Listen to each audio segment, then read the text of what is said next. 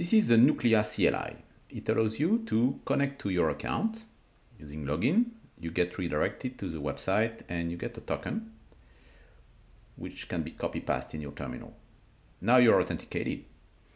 So you can access your account and everything about it. Typically you can go to list your KBs. So here are my knowledge boxes. Let's make the first one my default to give a context to all the other commands I'm gonna run with the Nuclia CLI. Okay, done. So first, I want probably to upload some content. So I will use the upload command. Here I'm gonna start uploading a file. So that's a PDF from my local folder, and it goes directly to my knowledge box. I can also set any metadata I want. Here, for example, I'm going to create a text field. So I use the upload text command and I pass a markdown file. So I set the format and I set some user metadata. For example, I want to set a label on this new resource. I also set a slug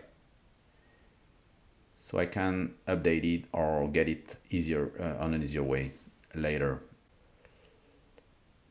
So I also have online help with Nuclia CLI. So I was looking for this command to get a resource by slug. Let's use it.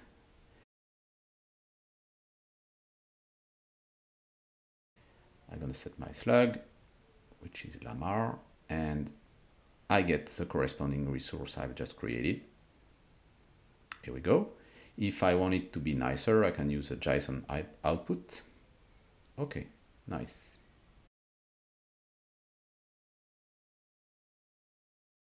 So I can also list all the resources I have in my knowledge box, and I can also search them. So I will use the search find command, passing a query.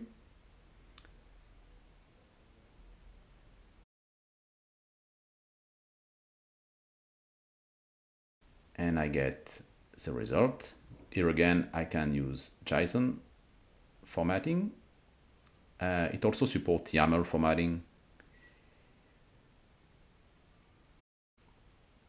And now we can also ask question using the search chat command. I will ask the same query, what is Nuclia? And it's going to generate an answer for me.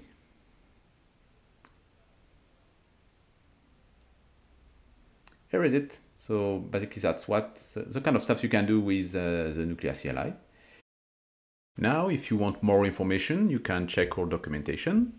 You will find how to install the Nuclia CLI, and it provides a link to the GitHub repository, which contains a lot of examples, like, for example, how to upload a conversation, how to perform search, etc.